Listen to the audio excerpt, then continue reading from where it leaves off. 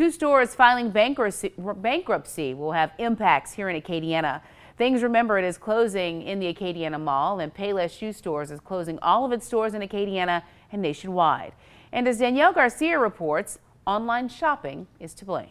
You know, the face of retail, the face of services has continually changed for hundreds of years. And right now, the face of retail has been changed by the internet, as no brick and mortar store can compete with the variety of online shopping.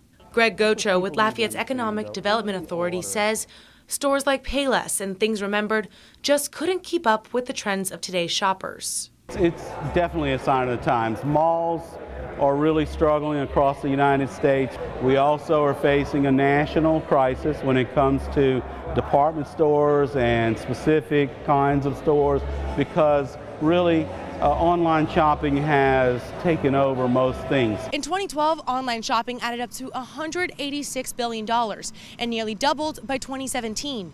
And many people I spoke to say they're shifting to online shopping because it's just easier, with more options and no lines. It just depends on what I'm buying, but most of the time I'm online shopping because it's way easier. But the things you need right away, you might just want to run to the store, pick it up, and then be on your way. So do you prefer online shopping or coming to the store to shop? It depends what it is. Like online shopping, like groceries, definitely I'll come in. But like clothing, shoes, I'll online shop for that. It's way easier to, choose what you want, see different options, and it's just faster. You don't have to get out of your house to go get it. In Lafayette, Danielle Garcia, KATC TV3.